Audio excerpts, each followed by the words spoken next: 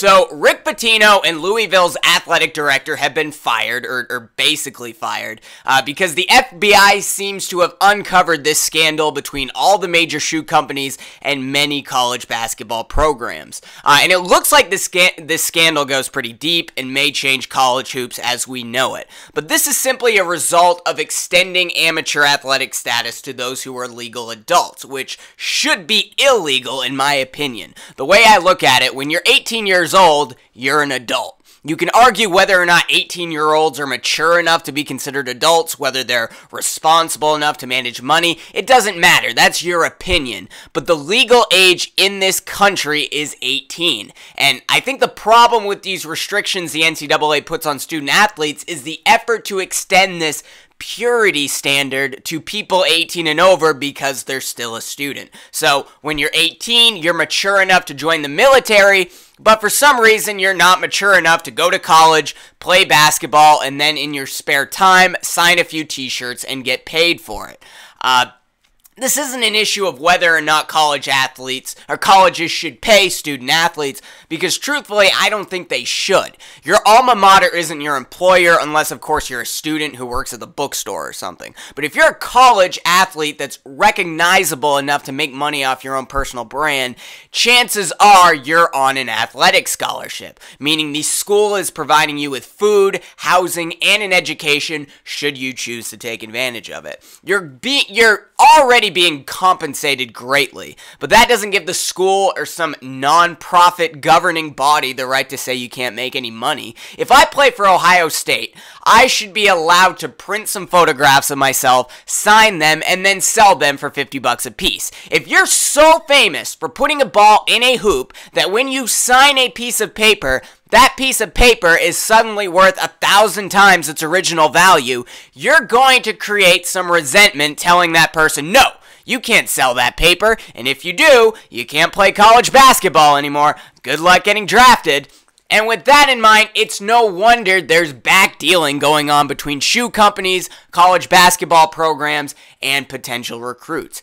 If you let the universities do business, let the coaches and the shoe companies do business, but tell student athletes, most of whom are legal adults, they can't do business, someone is going to find a way to do business with the athletes, especially when it comes to trying to woo kids to play for a certain program. Because truth is, under the NCAA's current rules, hypothetically, John Calipari can't write one of his recruits a check. The school certainly can't. The director of marketing for Nike can't either.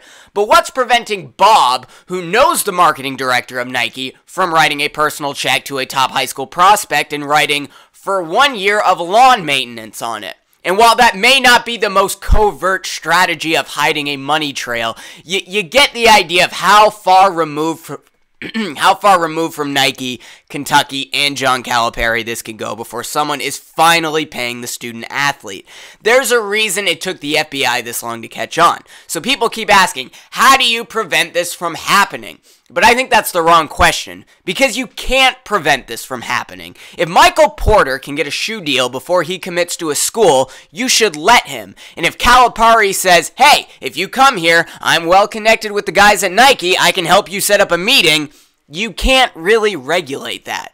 But people catch breaks in life all the time by knowing the right people. That's impossible to prevent. So what schools should do is simply do what the NBA does. They should say, you have to wear our uniform, obviously, with whatever sponsor is attached to the uniform, but your feet, if LeVar Ball wants to pay you to wear his shoes with the Kentucky uniform, go right ahead. And I think at some point the NCAA will have to cave on this because it's in their business interest to do so. The NCAA already has a terrible reputation, and the NBA Players Association is fed up with the current system, partly because all the players have been through it and understand just how shady it is. In the near future, they'll either raise the playing age or lower it so high school basketball players can head straight to the NBA again. I think the latter is becoming increasingly likely, and if that happens, the NCAA has a lot to lose. way more to lose than they have to gain by keeping these draconian restrictions in place. So to sum it up, schools shouldn't be paying student athletes, mostly because a lot of these schools are public universities and shouldn't be using taxpayer dollars to bid on high school athletes. But the NCAA shouldn't stop those athletes from seeking money elsewhere.